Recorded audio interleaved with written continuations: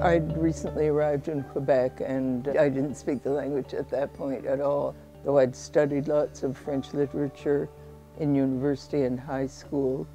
In an attempt to increase my vocabulary, I was given a copy of La Guerrière hot off the press, and I decided that I was going to try to translate it. La Guerrière was published in English in 1970.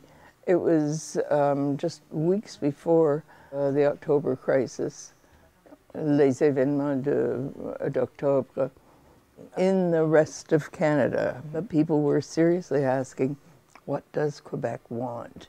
This novel, La Guerrière, provided a pretty decent answer.